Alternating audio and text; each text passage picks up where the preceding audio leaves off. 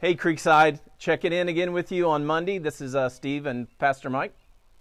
We hope you guys are doing well, and we wanted to give you just a couple updates on some things going on here. First of all, in this email right below us, you'll see a menu of what's on tap this week as we roll out another week of great content. Really looking forward to everything that is going on this week and that we have to offer you. But wanted to make a really exciting announcement as we continue to plan for, hopefully not this long, but continue to plan for several more weeks of physical separation. We are going to be rolling out a great resource or a great library of resources called Right Now Media. Now, some of you might remember this. There were several years back we had this great resource library on a grant.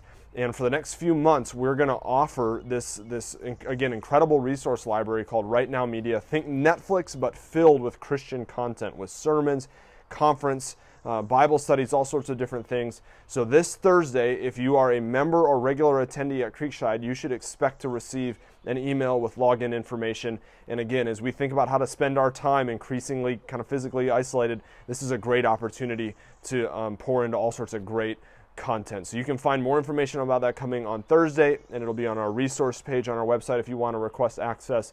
And let me encourage you to dive in on that. Yeah, and just to add on to that, they've got a lot of great material for kids. So those of you as parents with kids at home, be sure to check that out. I know Nina has worked hard on getting some other resources for you to have. So please avail yourself of that. I know that this is a tricky time for all of us. I just want to say, as we're checking in on people, really grateful, Creekside, for the way that you all are caring for each other. The way people are reaching out, offering to run errands for people, checking in on folks. I'm actually starting to get some emails from family members who live in other parts of the country who have people in Creekside, and they're thanking me so much for the way the church family is loving their loved ones while they're separated. So I just want to commend you guys for a job well done. And again, we don't know how long this is going to be. We're trying to think through this could be a marathon and not a sprint. So take care of yourself.